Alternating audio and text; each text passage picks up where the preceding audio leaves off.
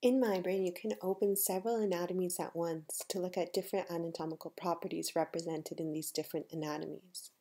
So we can begin by opening, say, a T1. A T1 is an anatomical nifty image of the patient's neuroanatomy, where the fat and the proteins will be highlighted in white, and the dark signal represents water or fluids. You can go on to layer several different files on top of this file. For example, we can open a fractional anisotropy map, which will tell us about the degree of restriction of diffusion. Areas of high signal indicate areas of high diffusion restriction, whereas areas of low signal indicate areas where there is free diffusion. We can go forward and make one more transparent than the other by right-clicking and changing the opacity and overlaying the map.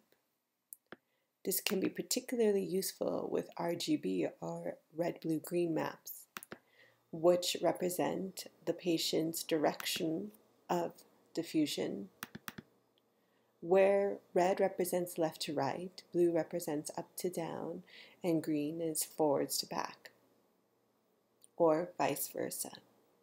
You can then change the opacity as we did before to layer the map to have a better understanding of what is happening with the patient's neuroanatomy.